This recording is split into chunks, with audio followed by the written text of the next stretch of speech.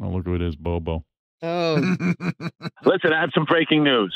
If everybody wants to tune in to News 13, I'll be on every hour on the hour, 5, 6, 7, all the way up. I did another for the third time they called me back on safety about being a good Samaritan and what to do, what not to do if someone has a flat tire. Every hour on the hour. Howard, Yeah. we're just looking at the video. You know, Bobo does a weird thing. He wears a police hat, and it kind of I think he kind of tries to insinuate that he has some authority. Like, it makes him look like he's a policeman. What do you mean he wears? He's like Bobo. Captain Kangaroo. Yeah. Yeah, like Captain Kangaroo was only captain of kangaroos.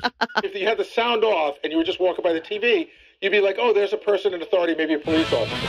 Want to hear Bobo discussing the dangers of bike riding in Florida on Channel 13? Sure. I mean, just to hear what he's up to. Let me hear what Officer Bobo All right. is saying. From his many years as a driving instructor in New York and now Florida, Steve Bowie is alarmed by the way cars and bikes interact with each other when sharing the road. As you know, cars and trucks don't mix, and cars and bicyclists certainly don't mix on our roads. He says the main issues have to do with distracted drivers and bike lanes. Sometimes the bike lanes would just abruptly end. No warning, nothing. There would be no bike lane, no shoulder in the road for the bicyclist. That puts them in grave danger. What's a bicyclist to do? Well, according to Steve, he thinks you should avoid the road in its entirety. Beautiful trails that go for miles, right down here on 434. You can ride to your heart's content. You don't have to deal with vehicles. Steve Bowie knows that for now, bicyclists will continue to use busy roads, so at the very least, he advises bikers to wear brightly colored helmets and shirts. The more visibility you have, the more you can be seen by other drivers out on the road.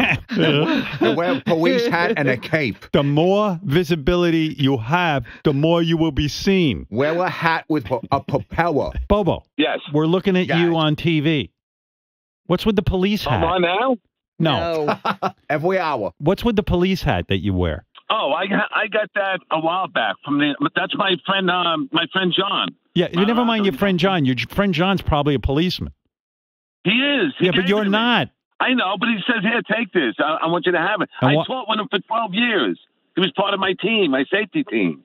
So you don't know that about me. But don't you think it's misleading to be wearing a police hat when you're being interviewed about something?